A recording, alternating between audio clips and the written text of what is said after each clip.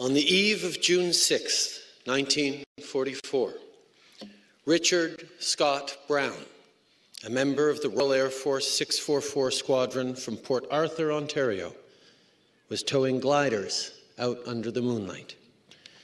Just after midnight, he would seize bridges in enemy territory. Securing these access points proved to be critical to the success of Operation Neptune. It meant that the infantry could send over heavy artillery on the morning of D-Day and help the men who had carried out the amphibious landings. Norman Harold Kirby, a Bren gunner from British Columbia, was one of these men. A member of the North Shore Infantry Regiment, he stormed Juno Beach on the morning of June 6, 1944. But while making its way to shore, the landing craft carrying his unit hit a mine.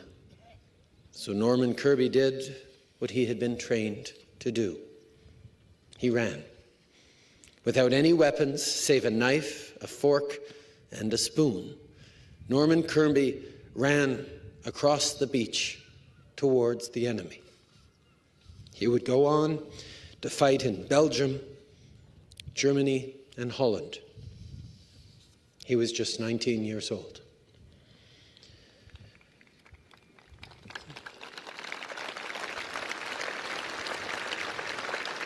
Comme Norman Kirby,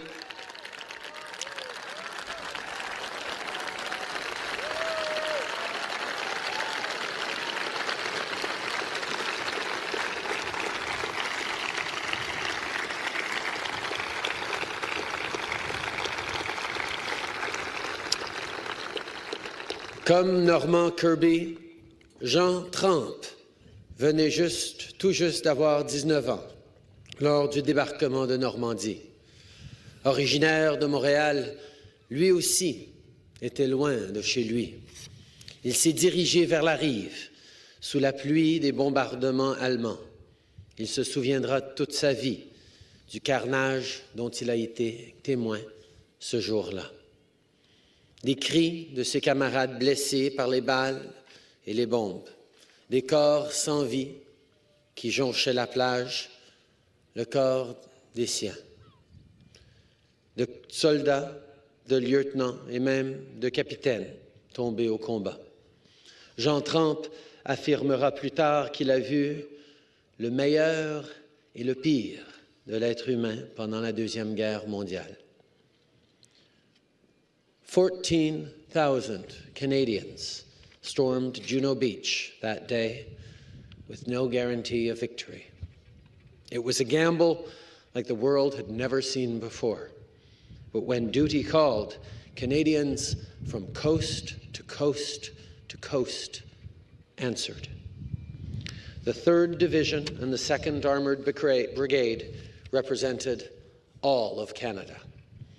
They were comprised of men like Richard Scott Brown, Norman Harold Kirby, and Jean Trempe, men who came from different parts of our great country to serve.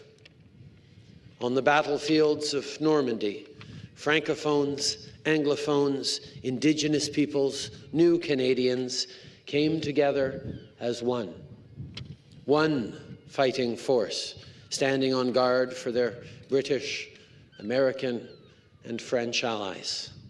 One country, standing on guard for the wounded soldier, the imprisoned brother, the oppressed sister, the grieving mother, the deceased father. Standing on guard for democracy, for liberty, for peace. Les troupes canadiennes auront réussi à avancer plus loin en terre ennemie que n'importe quelle autre armée lors du débarquement de Normandie. Nos soldats venaient d'entrer dans l'histoire. Mais ce soir-là, ils pleureront la perte de ceux qui ne reverront jamais notre pays. La perte de pères, de frères et de fils qui, il y a 75 ans, jour pour jour, ont fait le sacrifice de leur vie pour leurs concitoyens, pour les générations futures, pour vous et moi. Plus de 5000 Canadiens sont tombés sur les champs de bataille de la Normandie. 75 ans plus tard, nous nous souvenons de l'ampleur de leur sacrifice. Nous nous souvenons notamment des compagnies de la première vague, comme les Royal Winnipeg Rifles et les Queen's Rifles of Canada, qui ont subi des pertes énormes dans les premières heures du jour J. Nous nous rappelons leur courage, leur ténacité et leur générosité. We thank them not only for their sacrifice, but for their example, for inspiring countless young men and women to answer the call of duty like they once did, for teaching us the value of service, for showing us the true meaning of honor. We thank them for leaving us a better world than the one they once inherited. We owe an enormous debt of gratitude to the men who fought the beaches of Normandy.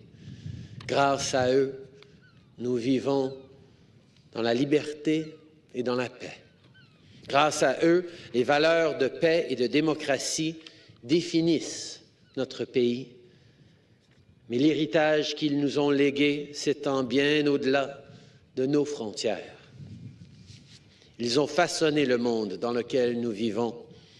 Ils ont tissé les liens d'amitié sur lesquels reposent nos relations avec tant de pays aujourd'hui. Ils ont inspiré les grands forums internationaux qui régissent l'univers diplomatique, des forums comme l'ONU, l'OTAN, la Banque mondiale et j'en passe. Grâce à eux, grâce aux sacrifices qu'ils ont su faire il y a maintenant 75 ans, notre monde est plus sûr, plus connecté et plus pacifique qu'il ne l'était à l'époque. I stand here knowing that I can never fully understand what our brave men and women in uniform experienced and will never forget. Only those who threw themselves against the walls of the fortress of Europe in Normandy know the full extent of what unfolded here 75 years ago. But it is the responsibility of all Canadians to ensure that their story and their sacrifice will never be forgotten. It is up to us to preserve and protect the values for which they fought, up to us to uphold their proud legacy, and we will not let them down. Merci.